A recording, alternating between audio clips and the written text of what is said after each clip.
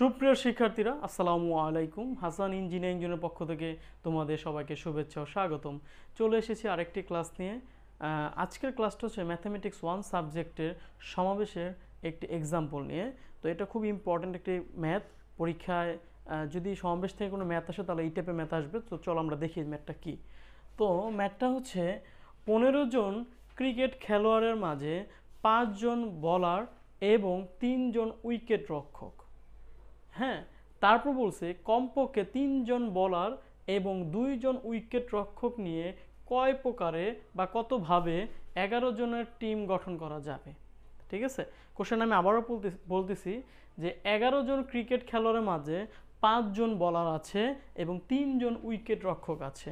এখন আমার 3 জন minimum bowler রাখতে হবে একটা টিমের ভিতরে এবং 2 জন উইকেট রক্ষক মিনিমাম রাখতে হবে। এভাবে আমি এই 15 জন থেকে 11 জনকে নিয়ে কতভাবে আমি টিমকে গঠন করতে পারি, এইটা হচ্ছে সমাবেশের আজকের ম্যাথ। প্রথমে আমরা কি করব, 3টা স্টেপ নিব। বলার, উইকেট রক্ষক, বাকি যারা থাকবে তারা হচ্ছে অন্যান্য। তো বলার আমার সর্বোচ্চ আছে 5 জন, লিখছি 5 জন বলার। উইকেট রক্ষক 3 জন, লিখছি 3 জন। আর 5 আর 3 আর বাকি যারা 15 জনের ভিতরে 8 জন চলে গেল, বাকি 7 জন হচ্ছে অন্যান্য। তো প্রথমে তো এইটা বইয়ের ভিতরে আসলে যেভাবে করা আছে একটু হিজিবিজি টাইপের হয়ে যায়। আমি একদম ইজি করে বুঝিয়ে দিচ্ছি যে আসলে সমাবেশ থেকে এই টাইপের ম্যাথ আসলে কত সহজে অ্যান্সার করা যায়। তো প্রথমে আমি 1 নম্বর যে দলটা গঠন করা যাবে, আমি রোমান সংখ্যা 1 দিলাম। দেওয়ার পরে আমার বলার হচ্ছে সর্বোচ্চ 5 জন, ঠিক আছে, আর মিনিমাম আমার 3 জন রাখা যাবে। তো আমার বলার সর্বোচ্চ 5 জন বলার নিতে পারবো, আর মিনিমাম 3-এর নিচে আর নেওয়া যাবে না, মিনিমাম 3 জন বলার নিতে হবে। তাহলে এখন আমি 5 জন বলার নিলাম। প্রথমেই 5 জন বলার নিয়ে কাজ করব, 5 জন বলার। আর উইকেট রক্ষক মানে মিনিমাম আমাকে 2 জন উইকেট রক্ষক আমাকে নিতে হবে এবং সর্বোচ্চ আমি 3 জন নিতে পারবো। আবারও বলতেছি, বলার সর্বোচ্চ 5 জন আর সর্বনিম্ন 3 জন, আর উইকেট রক্ষক সর্বোচ্চ 3 জন, সর্বনিম্ন 2 জন। তাহলে আমি আগে সর্বোচ্চগুলো নিয়ে কাজ করব। যে বলার হচ্ছে সর্বোচ্চ 5 জন নিলাম, 5 জনের উপর নিতে পারবো না। আর উইকেট রক্ষক 3 জন নেওয়া যাবে, 3 জনের উপর নিতে পারবো না। তাহলে 5 জন বলার নিলাম এবং 3 জন উইকেট রক্ষক নিলাম। একটা টিমে 11 জন প্লেয়ার থাকে। 11 জন প্লেয়ারের মধ্যে 5 এবং 3 অর্থাৎ 8 জন চলে গেছে। বাকি যারা থাকবে 3 জন হচ্ছে অন্যান্য। তাহলে আমরা 5 জন বলার নিলাম এবং 3 জন উইকেট রক্ষক নিলাম। তো 5 আর 3 যেহেতু 8 হয়ে গিয়েছে, বাকি 11 জনের প্লেয়ারের মধ্যে এখনও 3 জন যারা আমার এখনও সম্পূর্ণ হয়নি, বাকি 3 জন হবে অন্যান্যর ভিতরে। তাহলে এই হচ্ছে 11 জন। এই হচ্ছে একটা টিম গঠন হয়ে গিয়েছে। বাকি আমরা আরেকটা দেখব যে 2 নম্বরে কিভাবে নেওয়া যায়। তো বলার যেহেতু সর্বোচ্চ 5 জন, সর্বনিম্ন 3 জন, তাহলে আমি মানে বলার আমি 3 জন নিতে পারবো, 4 জন নিতে পারবো, 5 জন নিতে পারবো। 3-এর কমও নিতে পারবো না, 5-এর বেশিও নিতে পারবো না। তো এখন আমি একটা কাজ করি, বলারটাকে কমিয়ে ফেলি। 5 জন ছিল, এখন আমি 4 জন বলার নিব। উইকেট রক্ষক সেমই রাখবো, উইকেট রক্ষক 3ই থাকবে। তার 4 3 7 7, আর বাকি থাকবে যারা তারা হচ্ছে 4 জন। তারপর হচ্ছে 3 নম্বরে যারা 3 নম্বর আরেকটা নেই।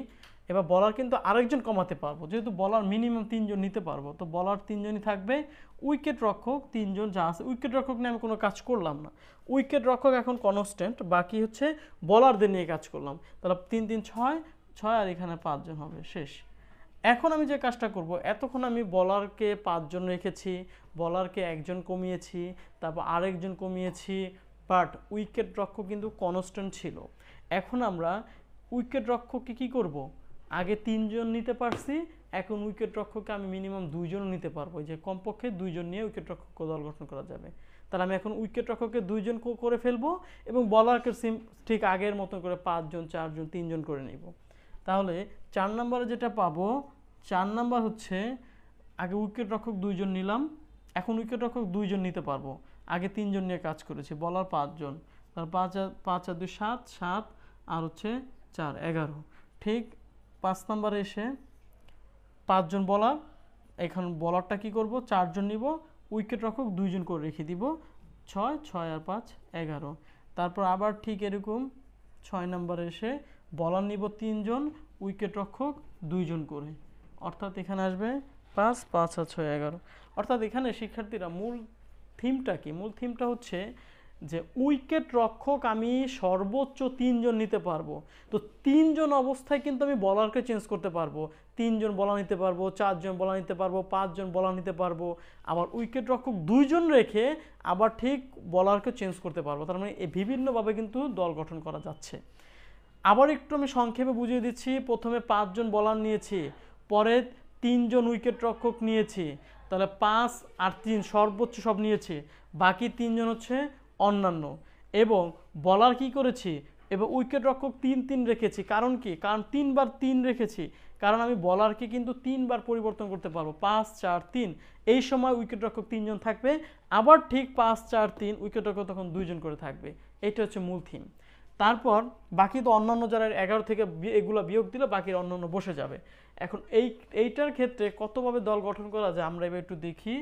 1 নম্বরের ক্ষেত্রে হবে, 1 নম্বরের ক্ষেত্রে এটা ক্যালকুলেশনটা যেভাবে করব সেটা হচ্ছে টোটাল 5 জন আর আমরা নিয়েছি 5 জন, তাহলে 5C5 গুণ, তারপর টোটাল 3 জন নিয়েছি 3 জন, 3C3 ইন্টু টোটাল 7 জন নিয়েছি 3 জন, তাহলে 7C3।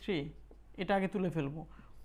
তাহলে এখানে টোটাল 5 জন আমরা নিয়েছি 4 জন, তাহলে হচ্ছে 5C4 ইন্টু এখানে টোটাল 3 জন নিয়েছে 3 জন, তাহলে 3C3 ইন্টু এখানে হচ্ছে টোটাল 7 জন 7C নিয়েছি 4।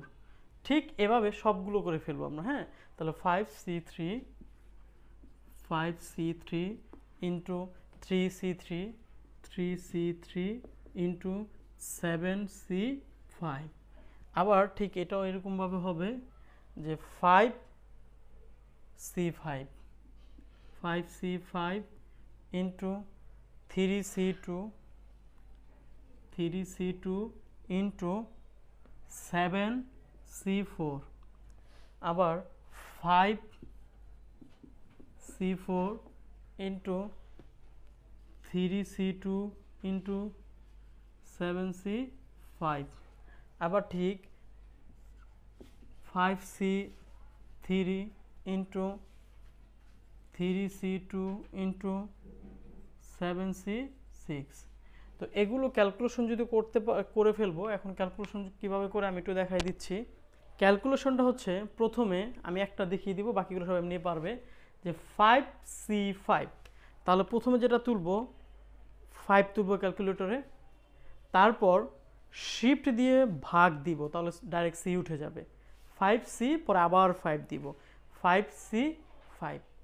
তারপর গুণ কি আছে 3C3, তাহলে 3 দিলাম, তারপর শিফট দিয়ে ভাগ দিব সি, তারপর আবার কি আসবে 3 আসবে ইনটু, তারপর আছে 7C3, তাহলে গুণ দেওয়ার পরে 7, এই যে 7 চলে এসেছে, তারপর গুণ দিব না 7টার পর ভাগ সি, তাহলে শিফট ভাগ সি চলে এসেছে, তারপর হচ্ছে আবার কত আসে আমার লাস্টে 3, এই যে 3 এখানে চলে আসছে 35। ঠিক এভাবে সবগুলো তোমরা করে ফেলবে, খুব ইজিভাবে করা যায়।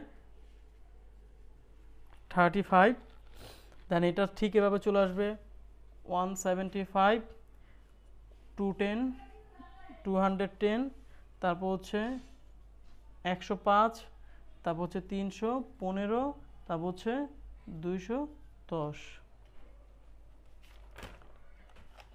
তারপর টিম গঠন করা যাবে। আমি মোট যে টিমগুলো গঠন করতে চাচ্ছি সেক্ষেত্রে এই সবগুলো জাস্ট যোগ করে দিলেই হবে।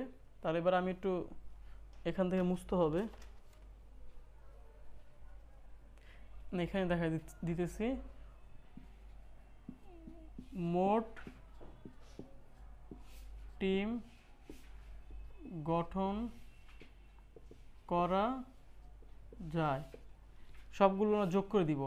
35 যোগ 175 যোগ 210, তারপর হচ্ছে 105, তারপর হচ্ছে 315 প্লাস হচ্ছে 210 শেষ। এগুলো সবগুলো যোগ করে চলে আসবে হচ্ছে 1050, এটা হচ্ছে অ্যান্সার। তো শিক্ষার্থীরা, আশা করি তোমরা বুঝতে পেরেছো। আসলে খুব ইজি একটা ব্যাপার, তেমন কোনো জটিলতার হওয়ার মতন কিছুই নেই। জাস্ট 5 জন বলার, 3 জন উইকেট রক্ষক, আর বাকি থাকবে 7 জন অন্যান্য। এখান থেকে আমি কন্ডিশন ফিল আপ করবো যে সর্বোচ্চ আমি 5 জন নিতে পারবো বলার, তারপর 4 জন নিতে পারবো, তারপর 3 জন নিতে পারবো, তারপর উইকেট রক্ষক 2টা স্টেপ নিতে পারবো, 3 নিতে পারবো, 2 নিতে পারবো। যেহেতু বলার 3বার চেঞ্জ হয়েছে, তো উইকেট রক্ষক তখন 3 করে থাকবে। তারপর বলার আবার উইকেট রক্ষক যখন 2বার থাকবে, তখন বলারটা আবার 3বার চেঞ্জ হবে। তো এইটাই ছিল আজকের ম্যাথমেটিক্সটা, মানে যতটা ইজি করে বোঝানো যায় আমি বোঝানোর চেষ্টা করেছি। আশা করি তোমরা সবাই বুঝতে পেরেছো। আর যদি কোনো সমস্যা থাকে তাহলে অবশ্যই কমেন্টসে জানিয়ে দিবে, আমি বিস্তারিত ওখানে বুঝিয়ে দিব। তো আজকের ক্লাসটা এই পর্যন্তই, সবাই ভালো থাকবে।